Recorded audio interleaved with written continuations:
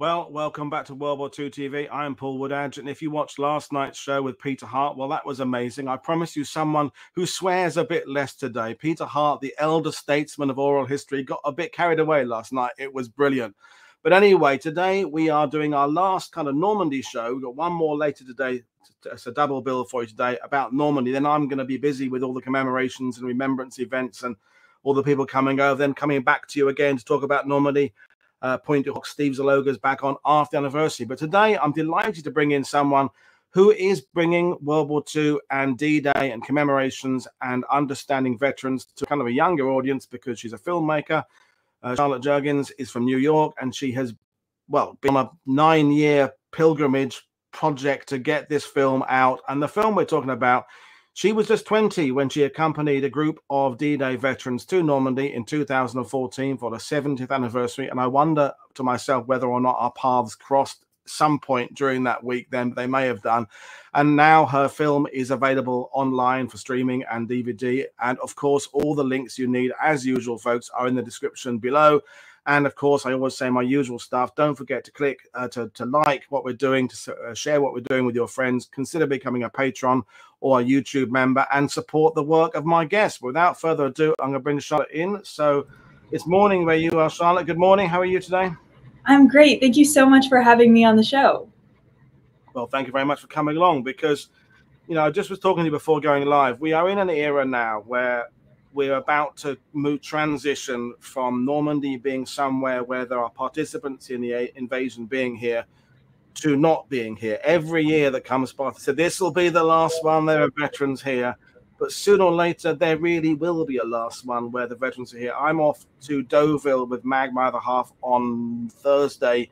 30 American veterans are arriving with the Best Defense Foundation. But how many more years of this are we going to be experiencing? So anyway, you started this project. I kind of gave a bit away in the intro there, but you know this is a long project for you, and you were very young. I mean, I'm not saying that in a patronizing way, but most of my middle-aged, red trouser wearing, white middle class blokes, and you have an interest in this from a different demographic. So basically, Charlotte, how did it all start?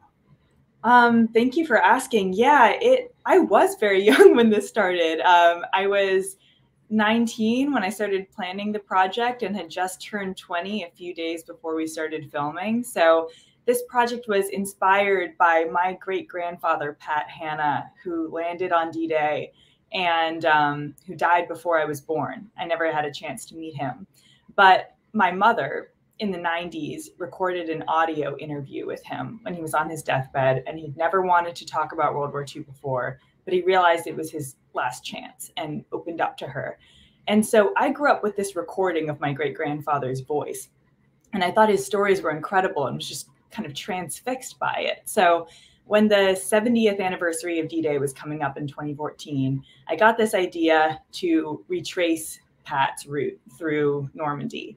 And I was doing research for that and found out about a group of American veterans from the 29th Division who were planning to do the same thing, to retrace that same route. And since Pat had served with the 29th for part of his time during World War II, it seemed like kind of a perfect opportunity. And it turned out that that group of American veterans really needed somebody to be kind of a like a chaperone health aid person for two guys who were in their 90s who had Parkinson's.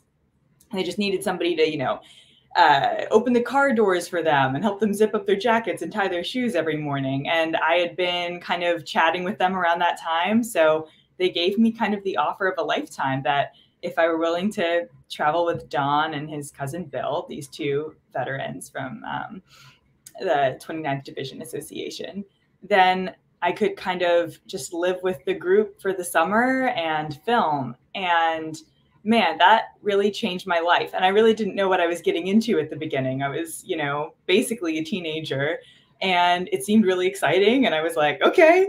And then, yeah, those became some of the most important friendships I've ever experienced. And, you know, it's, the film is a little bit less about World War II history and a little bit more about those friendships and about the relationships. So because it's more of a film about memory and about connection and age than about, you know, the facts of D-Day, although there's a lot of that in there too.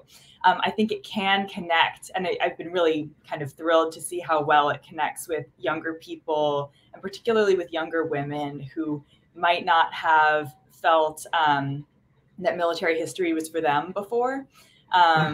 But, you know, it's a little bit of a different take, because you're getting to know these 90-year-old men's stories through the eyes of a 20-year-old woman. So I think, you know, for people who are even younger than me, who might not ever have a chance to meet a World War II veteran themselves, it provides kind of a point of access, I guess, where you can just get a sense of what it means to have a friendship with one of these guys, what it means to have casual kind of conversation, like conversation style interactions with them rather than formal interviews. So yeah, I think to me the most meaningful thing has been seeing you know, high school students and current college students watch the film who will never really have a chance to meet one of these guys in person and have them go, you know, wow, I really care about this now. And my favorite thing is when people in that demographic say, you know, my grandfather fought in World War II and he's still around, and I've never had a conversation with him about it. I've never been interested, and now I'm gonna go ahead and have that conversation, at least show that I'm interested and that I care, and that makes me really happy. So yeah, that's the film. I mean, and we've got some images you sent, promotional images from the film, and it's called Sunken Roads, which I love, because basically the first thing I ever did on World War II TV was a 20-minute documentary explaining what hedgerows are, and I talked about the sunken lanes. So you're right up my street there, in that you're talking about these sunken roads that are there between Omaha Beach and Omaha and San Lo, and you walk them, and you having seen what they are, you can understand what these guys, when they're returning there, they're seeing somewhere that's both beautiful and somehow hypnotic in peacetime, but deadly and scary in World War II. And I like exactly where you're coming from with this idea of being a younger person, because the limited amount of work I do with veterans, and Mag, my other half, does more now, is the things that they get excited about are talking to school groups and talking to the young people. They will sit and listen to the events and the ceremonies where the mayors speak and the senators speak and the generals speak, and they'll be respectful, and they appreciate it. They like being appreciated, but their eyes light up when they're passing it on to someone younger. And I think that's where someone like yourself, you almost have a shortcut that I don't have, because I kind of come at it from which section of the beach were you on, and were you attached to B Company, and that kind of thing. And they're happy to answer those questions, but what they prefer is kind of making a connection with someone several generations removed to just kind of talk about stuff. And that's clearly what you did there. So tell us about we'll go through some images, and then tell us about some of the people that were on the trip, because one of the people on there, Hal Baumgarten, was a really close and dear friend of mine for many years. But and I can't imagine what it'd be like to be. I'm assuming that was your first trip to France. I had been to France before, but I'd never been to Normandy. Yeah, and first trip we're there with filmmaking, I'm assuming, and first trip there with people who'd fought through there. And I know about the pressures and things of filmmaking, and how you've got to get it there, and have you got the right equipment, and what's the sound like, and is it going to rain, and have I got that person mic'd up correctly, and what am I going to get here, and battery power and all that kind of stuff there. So so much to think about, and yet you're also connecting with these people on a personal level. So did you come at it, before we go through some of the people, did you come at it from this is what I plan to do, or did you kind of go into it completely, well, I'll just see what happens and let the course kind of go its way? Yeah, that's such a great question. I mean, I think for me, I was lucky enough to grow up with two film editors as parents. So I grew up watching a lot of experimental documentaries and interesting first-person forms of storytelling through film. And I really love films, and I always have, that start in one place and that end in a completely different place. And where, you know, you just kind of go with the flow and allow the story to find itself as you're filming. So that was what I wanted to do. I wanted to kind of just be there with my camera if these guys wanted to talk, and then kind of let them take it from there, you know. And there are all kinds of things in the film that I never could have expected going in, but that's what makes it that's what makes it so special to me. So yeah, I shot this film as a one-woman crew. I really wanted to have a very kind of intimate approach to filmmaking. I had a pretty small camera. It was important to me to have a camera that I could hold in my lap rather than have, you know, over my shoulder in kind of an intimidating way. So I really wanted these to not feel like interviews, to just, you know, spend hours chatting and see where the conversations went. So yeah, there was nobody else, no big microphone, no big lighting setup. And that definitely means that there are moments where, you know, technically, things might not be quite as, you know, stable and polished as some documentaries, but I think that there is a little bit of a raw quality to the film. Like, you just kind of feel like you're right in the car there with them, which is, I don't know, it was a really meaningful way to film it, because it also meant that I had a little bit more bandwidth to just be in the moment. So yeah, to talk about the people in this film, you're right now looking at a picture of myself and Don McCarthy, who I miss every day. I was just speaking with his son, Jim, yesterday, and it is really hard to not have Don with us anymore. He's an incredibly charismatic storyteller, and just emotionally open person. It really was incredible as a 20-year-old to have him not go, oh, you know, you're some kid, you probably don't care about this, you're probably not interested in this, I won't tell you the details. Instead, he told me, you know, I was exactly your age when I landed on D-Day. You're gonna get this. Like, you know what I mean? He was like, you're 20 now as we're going through Normandy. I was 20 then when we were going through Normandy. And it, we bonded really fast. And I felt every single moment so lucky to,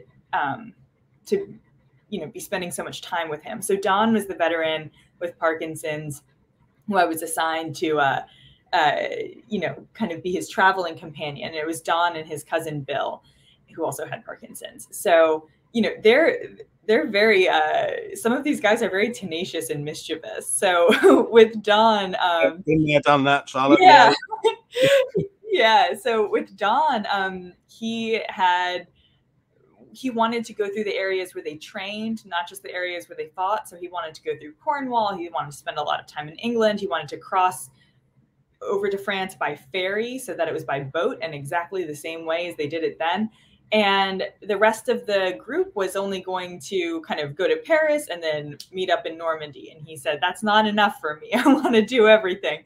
And his family said, you know, okay, but you have Parkinson's. You've got to have somebody to travel with you. And he said, yeah, I've got somebody. It's fine. Then less than a month before they were going to go over there, his family was like, so who do you have going with you? And he said, oh, my cousin Bill. Now, Bill's even older than Don and has even worse Parkinson's.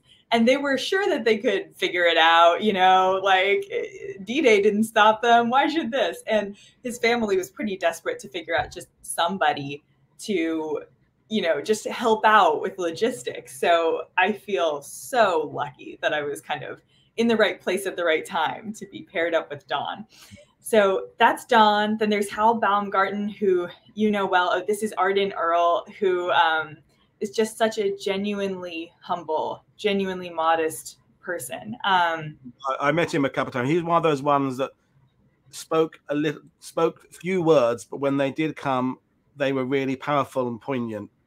Hal kind of, I mean, we haven't got a photo of Hal, but Hal was quite polished by this point, I suppose, because he'd done a lot of public speaking, and you know, so he was kind of the slick professional in some ways, and yet also at some points would kind of get a bit, where a question would come at him that he hadn't expected. He'd break a bit, but they all had their characters, and you know, you found that out. And I think probably the advantage you had is you didn't set out to tell the combat chronicle of the 29th Division. So I must get in that battle there, and I must make sure I cover the support. You're just there to document what happens and leave, because you had Joe Balkovsky involved in it, leave someone like Joe to document with his amazing books what the 29th Division did. If you want to see which company was where on what day, Beyond the Beach, which in fact I've got right here. I was reading it again yesterday.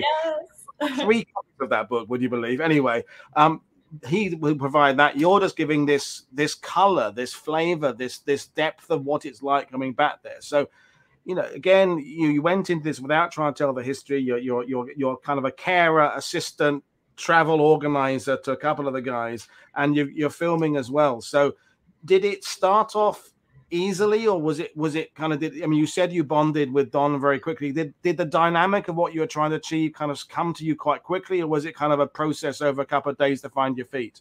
Yeah, no, that's a great question. So Don and I kind of bonded instantly, and it was easy with him from the beginning. And we spent a lot of time together before we met up with the bigger group in Normandy. And once we got there, Arden was the first vet from that larger group that I tried to interview.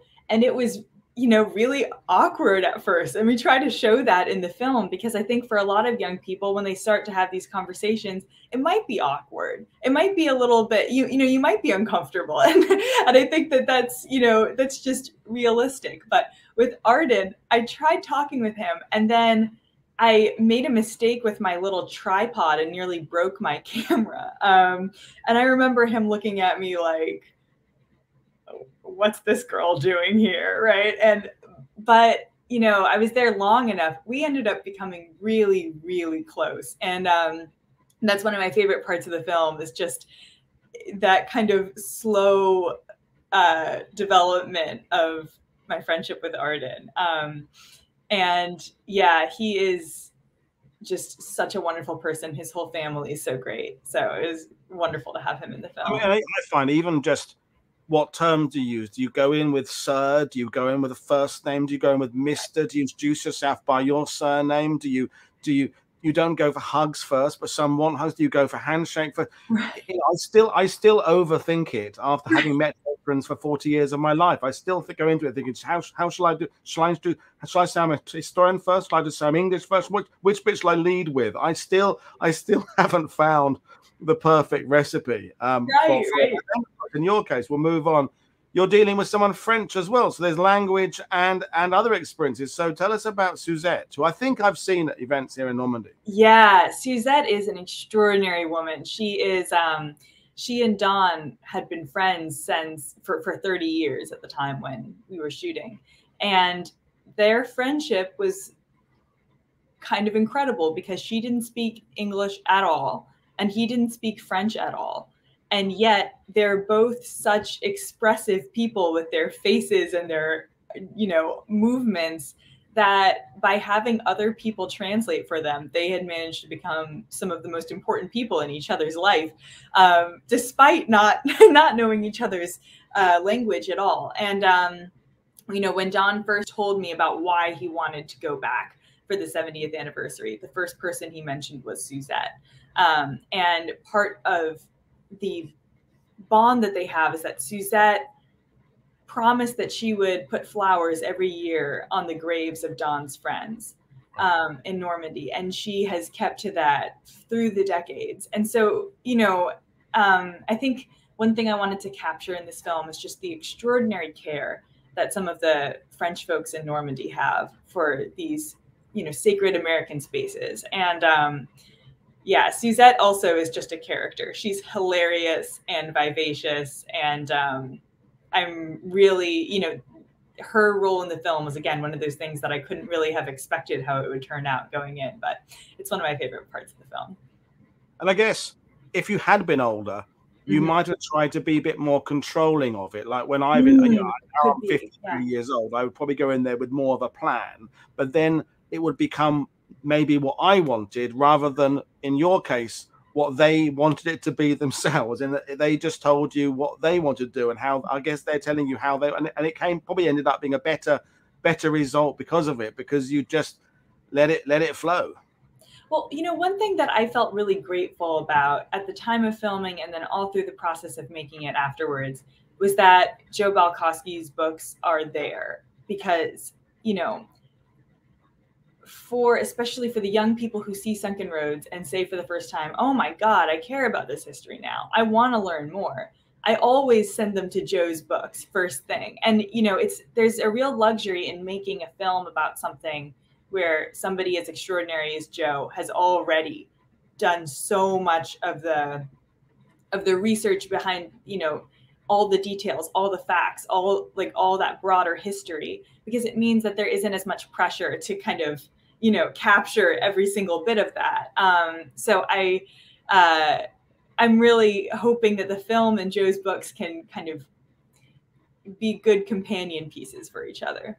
Well, this is where you're right up my street, because I believe in a broad front approach, Eisenhower pun there, to getting history. It should come from books and podcasts and video games and short films and longer films and documentaries and war movies. And, there are people who, if you handed them Joe's wonderful books first, if they were 20, 21 years old, they might not find that connection with it. But via your film, it's the perfect way to kind of slide them in by bringing the generations together. This isn't just history for people who lived through the war or whose dads or fathers or mothers in the war. It's a history for people who are, in your case, when you said your great-great-grandfather, because it's my uncles and my grandfather. It's another generation away, and there are kids now coming.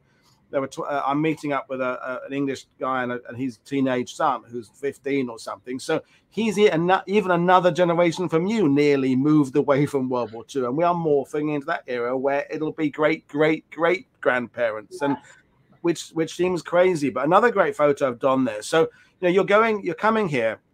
I know how those events work. There's, you're moving from a ceremony to a banquet to an experience, things like that, and they always run behind. There's always things happening that aren't supposed to be happening. There's always the bus is late. It rains when you're expecting it. Then there's champagne receptions, and people start getting a little bit through the afternoon. So how did you Calvados? Yeah. Sorry? I mean, well, how did you kind of deal with the fact that as a filmmaker, you kind of want to have kind of a shoot? I know we've discussed it. You want to kind of have a shooting script, but these events, it's just kind of go with it, and you've got to kind of be there with the moment and go in there with your camera. And if you're expecting an intimate response of veteran, you're going to get something funny. And if you're expecting something huge, you're getting something, revealing. Yeah.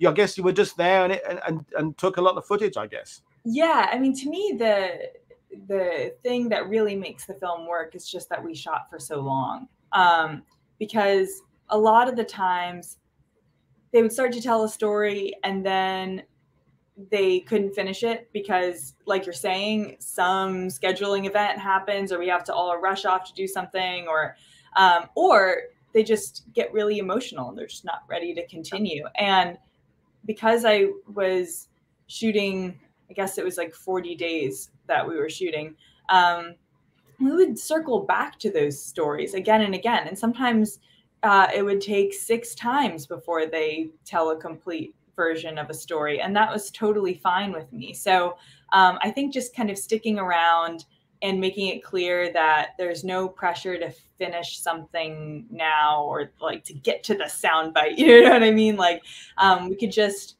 really be a little bit relaxed about that, which was great. There's a scene in the film where we talk about kind of how overwhelming the number of ceremonies are and how they almost start to blur together. And, I was very careful every night logging all the footage, every place that we were, so that I could reference back to it because I knew I would start to forget those details. But it was important to me to capture in the film the rhythm of those ceremonies. The standing and the sitting and the songs, the roll out the barrel that comes again and again, like hearing taps again and again, and all those different versions of it. Because I think, that's kind of at the heart of my own memories of this trip. And I think for Don too, his memories of previous trips, there's this, this very sensory, very colorful kind of composite feeling that you get from all those ceremonies that I wanted to capture.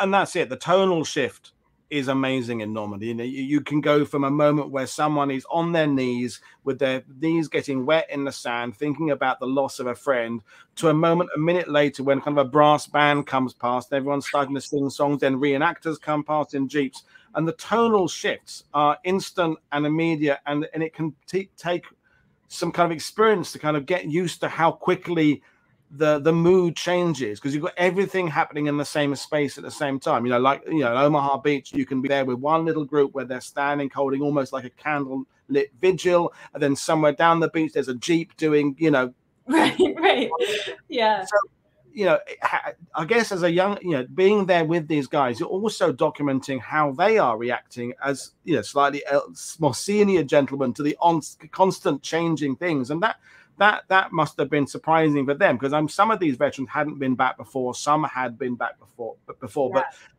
but those who hadn't been back since the war, they never are prepared. No matter how many people tell them this is what it's going to be like, and people are going to come up to you, want to shake your hand, take your autograph, take your phone. When they get here, it is overwhelming. So how were you, as, forget about the filmmaker for the Right. time, how do you cope with that process of just transitioning these veterans through this weird process, something that you yourself were going through for the first time? Yeah, I mean, there's one moment in the film where Don is crying and telling a really difficult story, and then we pass by a Spitfire, and still with tears on his face, he goes, "Oh, great aircraft, great aircraft."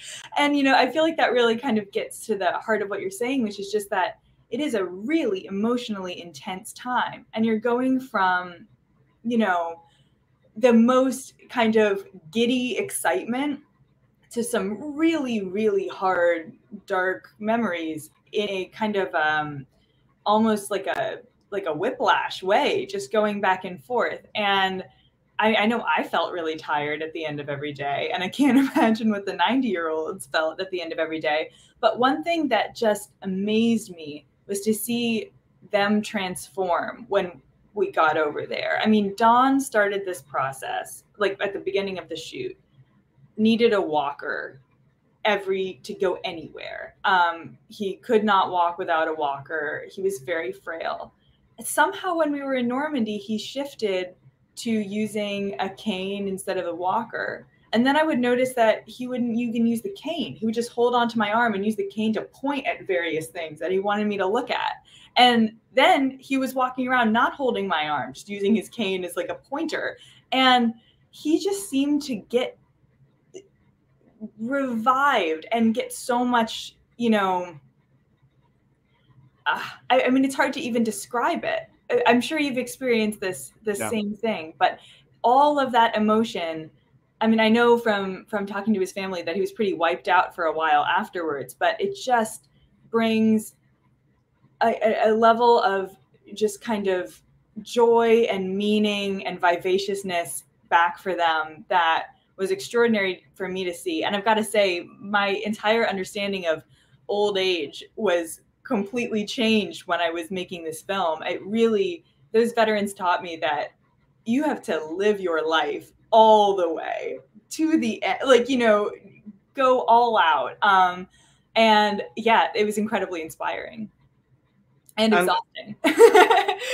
You know, you're making friends with people who were the same age as you when they went through this experience. So again, if that isn't some kind of shortcut to understand their experiences, because I struggle with understanding that veterans were middle-aged. I know that veterans are 20, and I kind of get that they're in their 90s now, but it's weird for me that at one point they were my age now. They're in their 50s, still doing tax returns and worried about where they're going, still going to the pub, and that somehow, that middle bit of their lives, I feel that feels really alien to me. But I can completely get the fact they were young people, and I can see, because I've seen it myself, and I'll be seeing it this week, what it's like when they come back here again. So it seems to me that your film, Sunken Roads, is more about the whole experience of coming back, that whole, what it means for the veterans, what it meant for you, capturing some of the sights and sounds and smells and experiences there, and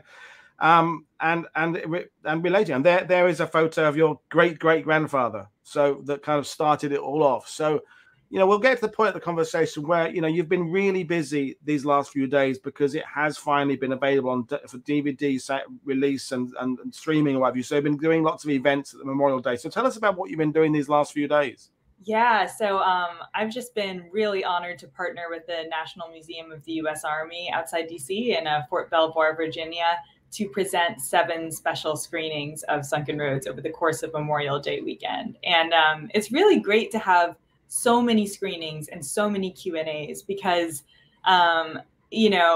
everybody has their family plans for Memorial Day weekend, right? But, I think a lot of people were able to figure out a screening time that worked for them, which meant that we had great turnout and the conversations were really meaningful. And to me, it's always like this conversation. It's always so rewarding to talk about Sunken Roads and to share Sunken Roads with people who, really feel these stories and who really, they have a family connection. They have a grandchild they want to introduce to these stories. I mean, it's been actually a really emotional and really, really rewarding weekend having those screenings. And then yesterday, after 9 years of working on this project, Sunken Roads officially came out on streaming and DVD, which is a huge milestone. It's really exciting. So you can find the film on Amazon Prime and you can find it on Vimeo on demand. And then for DVDs and for more details, if you go to sunkenroads.com, you can get all the links, sign up for our newsletter. We're actually going to have a Blu-ray release pretty soon, nice. Which is exciting too. So you can find out about that. But one of the things that has been great about preparing the DVD and Blu-ray is that they include bonus scenes, some of which we cut out of the film years ago. I haven't seen myself in years. So preparing these, revisiting some of those scenes, there's a lot more Arden. There's a lot more scenes with Joe Balkowski, with Michael Yanegas, with Suzette. And it really felt like reconnecting with old friends to to see some of those scenes again. So that's been really great too. And the interesting thing, I think, as well, is the fact that when you were here for the 70th was a different era than we are in now. Because as I said at the beginning, the door is closing fast on that generation. We really are at the beginning or the middle of this transition period. Yet when for the 70th, we still had the 75th to look forward to, still quite a few guys around then and ladies around then and in the years in between. So, you're older, the veterans are older, or they've passed away since then. So maybe there's been a benefit, although you'll be frustrated by the fact it's taken a 9-year process, but actually the timing for it now might be more suitable because we're in that transition era there as well. So, and I want to ask you about what you think the future holds for connecting this period of history for the everyday folk, because a lot of my viewers, they're hardcore military enthusiasts. They prolific readers. They read all the new books by James Holland and John McManus and Joe Balkowski, and they, like me, World War II is a central part of their lives. I have other viewers for whom it's a part of their lives. But the thing is, we're all, without sounding trite, where we are today, the freedoms we enjoy, marrying who we want, traveling where we want to go, all those kind of things are brought about by what that generation did. So someone who's considerably younger than me, what do you think is important to make ensure that World War II is still talked about by your generation and now the next generation? Yeah, that's a great question. I mean, I remember when I went back for the 75th, there was only one veteran from the 29th with the 29th Division Association group. I mean, there had been, I guess, 8 of them when I was there, and going down to just one was really, I felt keenly at that time how much had been lost. And I'm sure now there's, even fewer in general. So that's something that means a lot to me. I feel like sometimes people just say that, millennials and Gen Z people just don't care about history, which is always sad for me to hear. And I think sometimes it's not that people don't care, it's that it's not presented in a way that is accessible to them, and so what I'm hoping to do with Sunken Roads is to, I guess, turn a lot of the expectations on their head. I think a lot of younger people have a sense of what a war documentary is, especially a World War II documentary, as something that they might not feel connects to them, or they can't insert themselves very easily into that story. It's hard for them to see themselves in it. So by, by making it such a, in the moment kind of verite style documentary, by making the narrator a young woman, by making it really about the relationships now as opposed to the history then. I'm hoping that the film is able to kind of, serve as a point of entry for younger people. And to that effect, for me, the next step really that I'm excited about is to work to get Sunken Roads integrated into school syllabi and taught in schools and taught in museum educational programs. Because I really think that for me, when I was a kid, every time we would watch a movie in school for a history thing, like I remember in 5th grade when we watched the Ken Burns Civil War, I suddenly felt, oh, I feel this now. Like now I have the motivation to go and read all those books. Now I have the motivation to dig in deep because I feel it now, and that's what I hope we can accomplish by really trying to, in the entire course of my K through 12 education, we spent 3 days on World War II, and probably 3 hours on World War II. That includes the Holocaust. And like, when you have that little time to spend, it sometimes gets really dry. You're just looking at a bunch of facts and figures. Numbers and dates. Yeah. Yeah. So I'm hoping that if, people assign Sunken Roads as a supplementary material where people can go home and watch that, suddenly kids will feel inspired to, on their own time, dig deeper, but it's hard. I mean, I'm hoping to do that with this film, but obviously one film isn't the answer to engaging like an entire new generation with these stories. And I think the main thing is just almost anybody. I think the easiest way for somebody to develop a passion for a topic is to have a really meaningful conversation with someone they love. So I guess if there are young people who like you assume they might not be interested in this, they might be if you approach it from kind of like just the human storytelling perspective and give them a chance to really latch on, so. No, definitely. And it seems to me that's what you brought to it, because even if you carry on talking about this film as you go on for the next 10, 20 years, you'll still always be 20 when you made it. So if you are teaching it to high school people, you will always be just a few years older than they were when they watch it. You will naturally age yourself, but at that point of beginning the journey. And I think with documentary making or book writing, there's a sense that people feel that everything must be some kind of definitive, so everything's in one package. But I see no. I think yours is it's a portal. It's a doorway to something. You're not going to try and explain in a documentary we said earlier, the combat route of the 29th Division, and what equipment do they carry, and why are they doing this, and which battalion were they attached to. That's what they can go on once they've taken that first step down the path. Because that's further down the path. I mean, I know from this channel that is doing quite well, but we have, according to analytics, I have literally nobody under 18 watches me, not anybody, and like 1% 18 to 23. My audience is people like me, basically middle-aged male and females who kind of are at that point of life. But which is why I love bringing people like yourself on, because you have the ideas that I can't have because I'm a bit older. My stepdaughters give me ideas because they're both, well, Addie, the youngest, was trained in editing at school. So she did film editing, but it's different markets, different age groups, different access points. So the links, by the way, are in the description below. So yes, and while we've been talking, at least 4 or 5 you've already bought it and downloaded it and streamed it. So that's great. Thank you very much. And there'll be more people watching it later on. So going back to the film again, I mean, the process of editing it and getting it all together there, did you find that easy, or was there, I mean, you said you reinserted some stuff for the Blu-ray that you had literally left out. Was there lots of stuff you did leave out that you wished you hadn't? Was it complicated? That is such a good question. I feel like there's a lot of stuff that I miss, but I think that the film needed to be the way that it is. I think that in a 90-minute film, there's only so much room, you know, and with that in mind, Dawn is really our central character.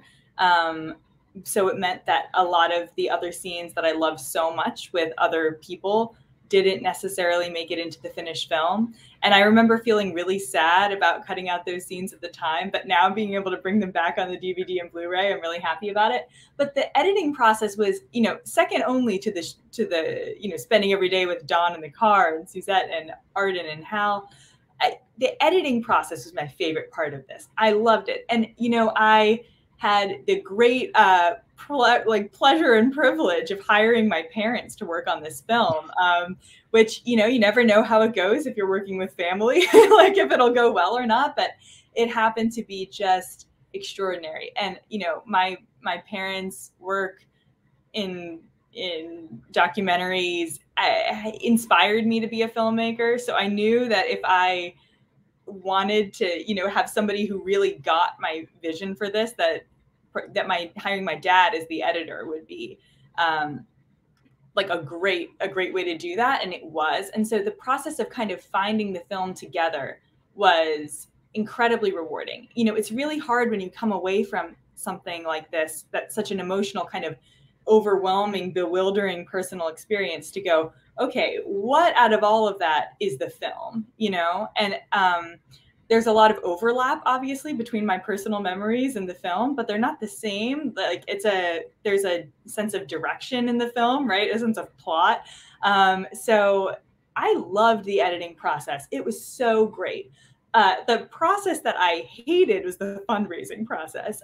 It really is it's so overwhelming, and it's like a bad fit for my personality. I just felt so awkward about it. And, you know, but I would think about these guys and how old they were getting. And it really made me realize, like, okay, I have to get over myself and I have to push through this awkwardness, and I just have to do it, and I have to be scrappy, and I have to figure out a way to get these funds, because I owe it to them. You know, if they trusted me with their stories, the least I can do is figure out a way to do it justice, you know? So that was really hard, but I think I'm really, really glad that I was able to share it with Dawn, share like a completed cut of the film with Dawn before the end. And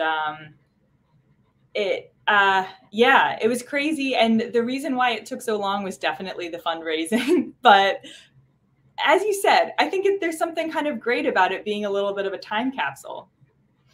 Yeah. So. No, I mean, and that, again, I want to come back to that point now, because, you know, so that's why when I found out about this, I thought I want to get Charlotte on now, because everybody is now gearing up to Normandy, and every year the anniversaries are slightly different, and we're all, no, the elephant in the room is, how are we going to commemorate this when the veterans are gone? And no one kind of wants to be the first one to say, right, but there will be a year when there are no veterans here, and it's coming. That year is coming. It won't be this year. It might, I don't know. The 80th is 2 years away. I don't know, but it will come. Right.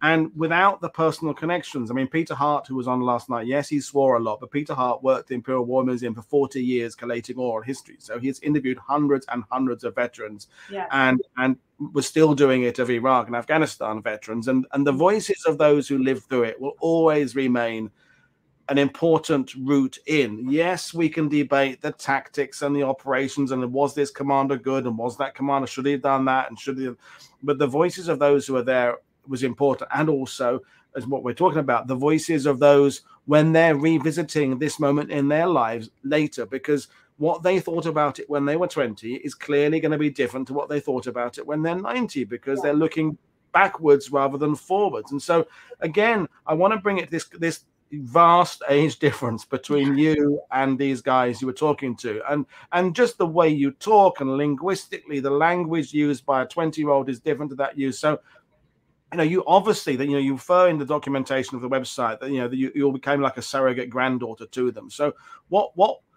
how did that naturally happen? Was it just that it happened naturally, and you just went with it? I mean, I think it's different for, you know, the different people. I mean, for Don, we got along so quickly. By the end of our time in England together, he would call me Dear Heart. Like, he'd be like, Dear Heart, get over here. But and I would call him dude, and like we had such a close, like, jokey relationship with Arden. Like you were saying before, I started off calling him sir all the time. I was very formal, I was very anxious. But I remember, I mean, you'll see it in the film, we had a really emotional conversation about just family during the war. And he was talking about how over in Normandy, he was so anxious for his mother at home on the farm, and knowing that all 4 of her sons were overseas, and knowing that there's a possibility that none of them would make it back, and what would happen to her if that were the case. And when he was describing this, I mean, I started crying and he started crying. And from then on, you know, I remember him just holding my hand and realizing, feeling all that formality just melt away. So, you know, I just feel like the age difference is big, but when you're having, like you talked about before, just such an emotionally intense shared experience, it doesn't feel that big.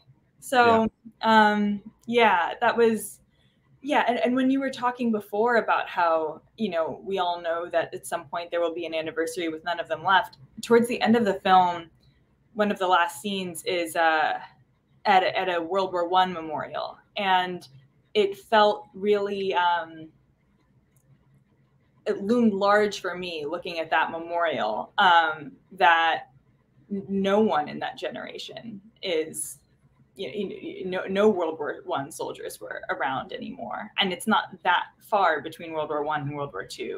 And so just kind of feeling this sense of, you know, these Normandy memorials that feel so alive because the veterans are still there, you know, what is going to happen afterwards. And, you know, it's something that looms large for me. I'm really, it makes me happy to know that you're going to be in Normandy at the commemorations, because I mean, I think that, I think it'll be a really tough time, you know, to bridge between the moment where it's really geared around them being physically present and their personal stories being told by them in the moment, and the time when that's not possible anymore. So, yeah, I mean, I hope that Sunken Roads can help to bridge that gap, but I also know that it's just really hard. It's going to be really difficult. I mean, I feel like people like yourself and people like Joe Balkowski are really important to that. So, well, thank you. Although Joe's older than me, and I'm not going to be doing this forever. And I say that what I'm doing is reaching and fulfilling a certain demographic, but it's not the demographic that's going to take this forward. I mean, it's that endless debate on Twitter amongst the history people is like the Dunkirk films. There's the one with Tom Hardy and what's Harry Styles. There's the old 1950s one, and people of my age tend to like the old 1950s one, and the modern one they don't like. And I keep saying to people, because the reason we're talking about that film that came out, Christopher Nolan's film, wasn't aimed at the people who liked the film in the 50s. It wasn't aimed at the 60, 70-year-old male wearing a cardigan, smoking a pipe. It was aimed at young people. My youngest stepdaughter loved the modern Dunkirk. So that's why we have to move forward with new storytelling techniques, different ways of doing it. It will be podcasts. It will be whatever comes after podcasts. It will be things like this. It will be videos and streaming and things like that, and YouTube. And we just have to accept the fact that that is the way to move forward. And it's about bridging across to that. So, you know, filmmaking is one particular thing, and Sunken Roads, we hope will do its part. Then, if you can get that into schools, that's fantastic. What other kind of aims do you have? I mean, do you see yourself returning to World War II? Are you a filmmaker professionally now still? Or? Yes, yeah. So my next film is not about World War II. But it is related to this. So I'm midway through production on a new feature-length film, which is about COVID memorials. And with that film, you know, it is a very personal story. One of the main characters is the mother of one of my closest childhood friends. But yeah, it's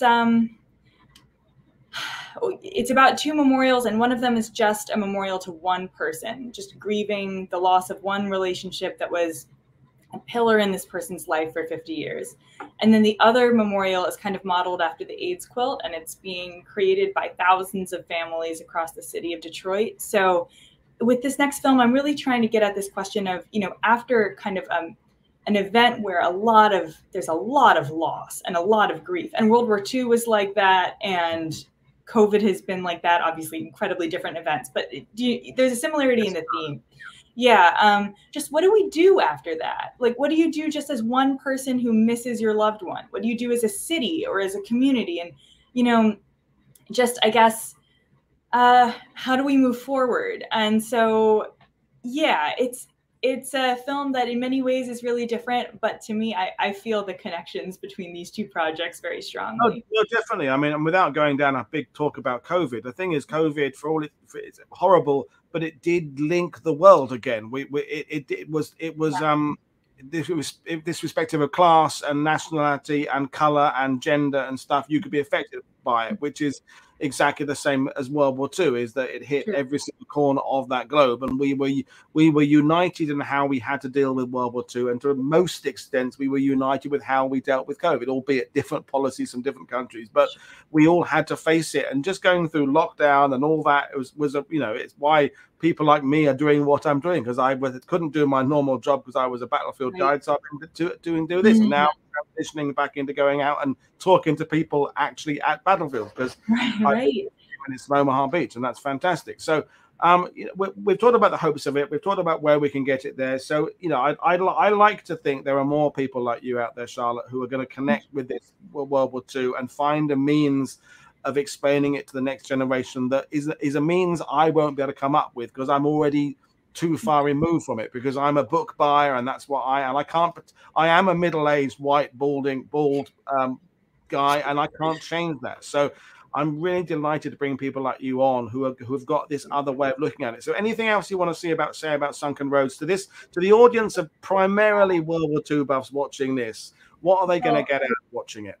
I'll say, if there is somebody in your life, a grandchild, a niece, a nephew, just a younger friend who you really want to share this with, and they haven't been really so as enthusiastic as you'd hope, I hope that Sunken Roads can be a way to kind of introduce that to them.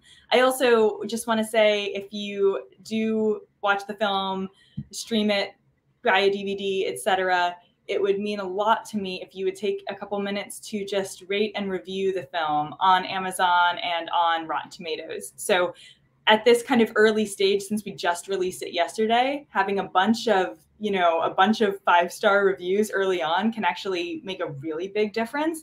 So I would really appreciate that. And then sunkenroads.com is where you can sign up for our newsletter. I'll also give the option, once I start a newsletter for my next film, for anybody who's already subscribed to Sunken Roads to sign on for information about the next film. And then sunkenroads.com is also where you can find out more about our characters, more about our filmmaking team, and and get those direct links. I mean, I know that you've linked it below, but that's our website, and that's where all the news is. So thank you. Brilliant. So much. I mean, there are educators watching this, and there are people who, university professors. So we have quite a global reach, albeit within a kind of a niche World War II buff, but Twitter can do its thing, Facebook can do its thing, and all I'm supposed to do is kind of be the conduit, like you were the conduit between yourself and the veterans. I'm the conduit between Sunken Roads and getting it to a different audience, to the audience you're getting into already, because it seems to me that it needs more than just being circulated amongst that kind of World War II buff. That what will work is if it reaches, as you said there, beyond that. And I'm hoping there are lots of fathers and mothers who are trying to get their kids and grandkids into this. May be the thing. I've tried them on war films. I've tried them on that book. They're leaving table books open and hoping kids will look at it. Maybe Sunken Roads is just that one thing that will convert them. So I hope it's so. been absolutely delighted to speak to you. Thank you. I also just want to say that Sunken Roads is available on Canopy as well for folks who are educators, which is a platform that's free for most people with a university email address, free for most people with a library card. So I really, as I mentioned before, I'm really passionate about having Sunken Roads shared in an educational space, and I'm always down to do Zoom Q&As afterwards. So if you want to reach out on the contact page on sunkenroads.com, I would be delighted to kind of hear from any of you if you have any other questions or just want to chat. But also, if you do want to bring Sunken Roads to your community or to share it with an educational group, I can talk with you more about that there. Brilliant. Well, I've already had requests to bring you back again, so maybe we can do something post Normandy. We can do something else. Maybe we can get you in a panel discussion. I want to do a panel discussion at some point about how we can help with bringing different media into education. So we can perhaps bring someone from academia on, someone from movie making, whatever. We can do that as well. But it's great, Jordan. I'm just going to take you off screen while I remind people what we're coming up, and I'll come back and say goodbye in a second. So, folks. We have a second show coming at you later on. So 7 p.m. GMT, 2 p.m. Eastern. We have Marcus Brotherton, who's a long-term friend of mine. He wrote books about some of the Easy Company guys. His latest book is about this amazing story of a 15-year-old American kid who found himself in the military at the time of Bataan, survived prison of war camp. And Marcus writes these wonderful books that have this message of redemption and forgiveness and a journey. So it's not just a harrowing account of a POW experience. It's about what the POW went through and how Marcus was able to kind of share that story. So Marcus is definitely a guest not to miss. As usual, all the links you need, the links to Charlotte's website, Sunken Roads, all in the description below, the links to our social media, all in the description below. And you guys watching who are brilliant, share this on Twitter, share it on social media. Don't share me. I mean, share Charlotte's film. That's what I'm asking you to do. I get enough of your help. So do that. I'm going to bring Charlotte back in just to say good day. And any more screenings coming up, or are you kind of off now for a couple of days? So I'm taking a little bit of a break, but we will definitely have a lot more in-person screenings in the future. I feel like it's such a, it's a film that really benefits from watching it together in a space and kind of, so that matters a lot to me. So if you join our newsletter, I'll be sure to keep you updated about future events. Brilliant. Well, there we are then. This is Paul Woodadge from World War II TV. I will see you all again in 2 hours for another show. And Charlotte, thank you very much for joining us, and good luck with Sunken Roads. And let's hope it becomes a staple of education throughout the world for the next 3 generations. That'd be fantastic. Cheers then, everybody. Thanks for watching. See you later. Bye. Bye.